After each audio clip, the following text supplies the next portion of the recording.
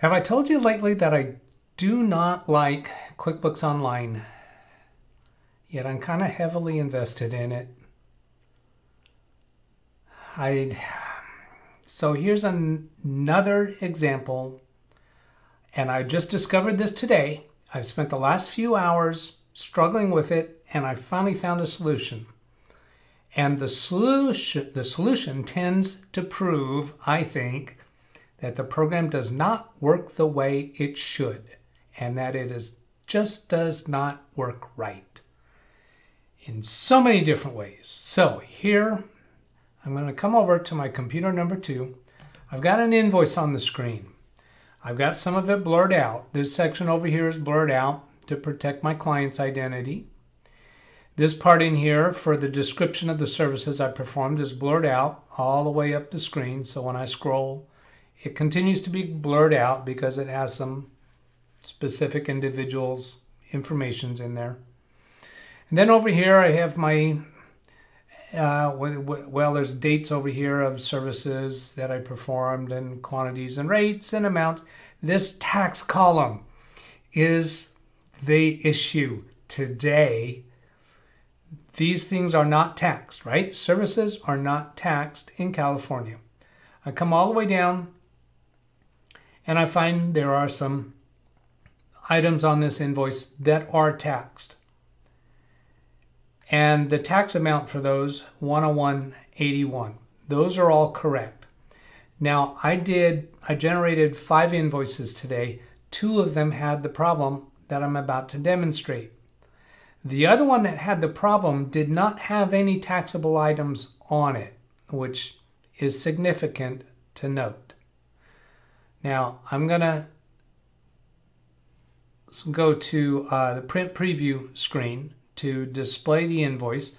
I got to switch to camera 1 so that I can switch my blurring properly. And actually what I have to do for that is pause the video. There, I had to pause the video because I couldn't fix the blurring until I have it on screen. So now I have, again, this middle section of the invoice blurred out, protects my client's identity and the description. But still the dates and the service items are here with the amount, but this letter T right here indicates that these are taxable. The letter T indicates taxable. When I scroll down, I'll get down to those actual hardware items that I sold them, and that's not it yet. All of these have the letter T, which implies that they're being taxed. Let's get down. This is a long invoice. Okay, here's taxable. Where are they? Here. Here's some hardware parts. Keyboard and mouse.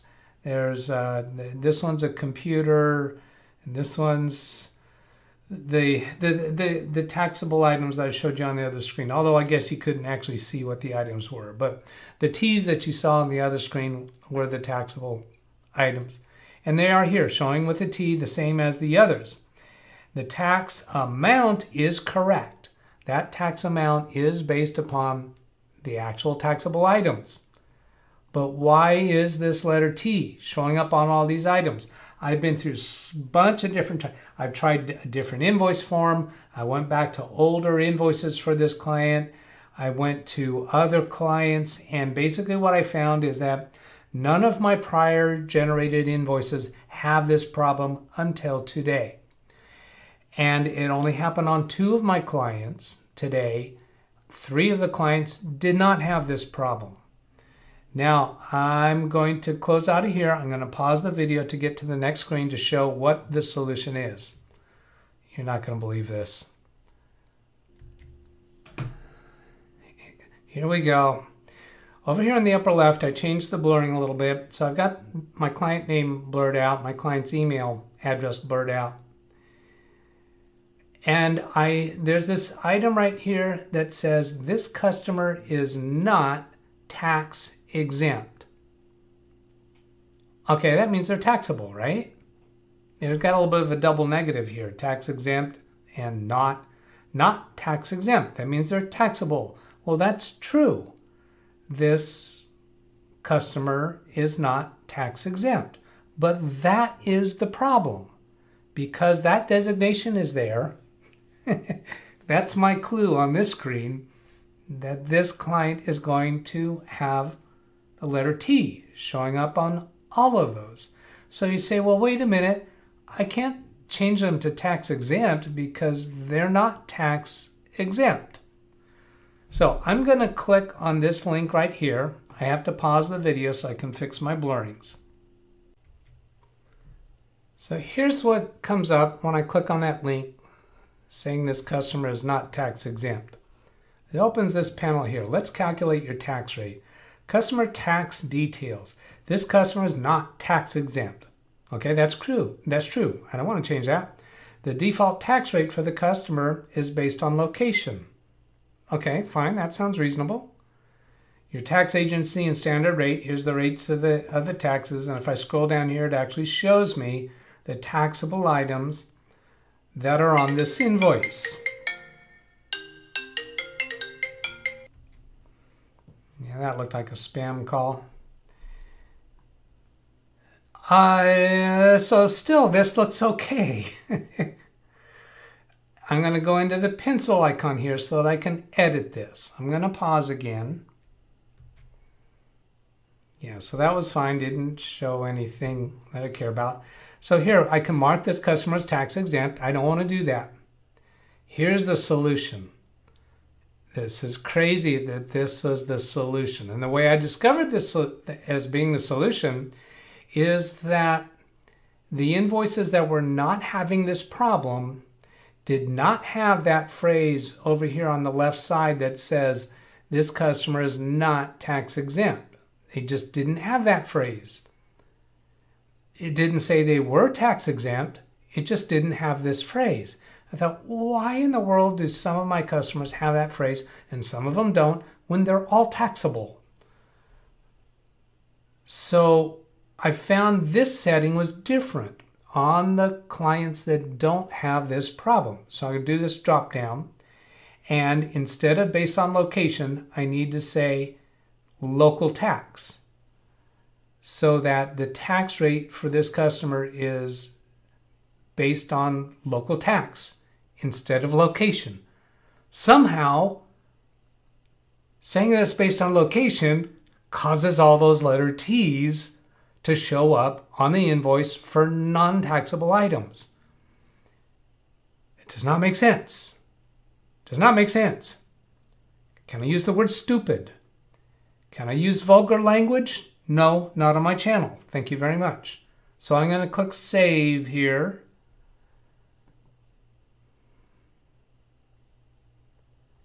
And then, let's see, I'm going to pause.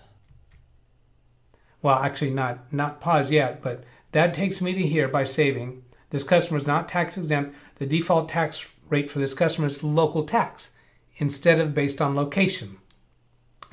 So I'm going to click the close button, pausing.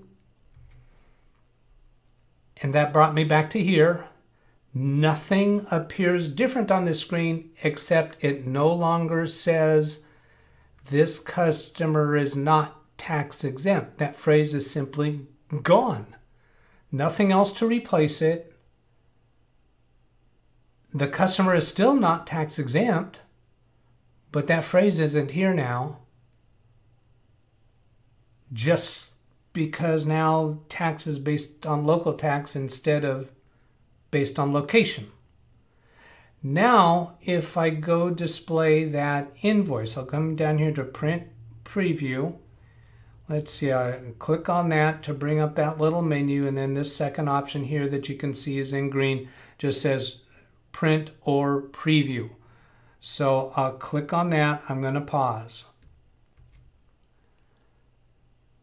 So that came up to here, and those T's are all gone. I scroll all the way down to the bottom, and the ones that are supposed to be taxed have the letter T. And I come down to the bottom, the tax amount is showing correctly. So I've never had this problem before. And all of a sudden it shows up today and just throws a huge monkey wrench into my day. It took me hours to figure that out. I don't understand how this program is so bad. It does many things behaving in a way that it obviously was not supposed to do, which I have to deduce is bugs in the program. They did some kind of update, and that's one of the reasons why I dislike so much being forced into subscribing to programs online. In the past, I could purchase the QuickBooks Pro desktop program, install it on my computer, and never get an update unless I choose to do an update. Now they do an update when they feel like it, willy-nilly, and it so often is wrong and bad, and I don't even know they've done an update. I have, and many times it just escapes me. I don't notice that there is a problem. And in this case, it didn't affect the numbers, and sometimes it does. I just went through processing my taxes. I do extended tax filing, so I don't do I do a year's worth of reconciling stuff in a sitting, and because this program is so bad, it takes me multiple days to accomplish, and a lot of stress and frustration. I do not like QuickBooks Online. I've been thinking through recently what I would have to do to transition to a different program or to recreate my books from scratch, and that itself is also a nightmare to do. So I don't know what I'm going to do yet, but this is the state of affairs in computers and computer software, and especially subscription products. There's some things about subscription products that I like, and there's some things that I don't like. And this is an example of what I don't like, because they can do an update, not test it well, and just put a real monkey wrench into my day. All right. I hope this has been useful. Have a great day. Catch you later. Goodbye.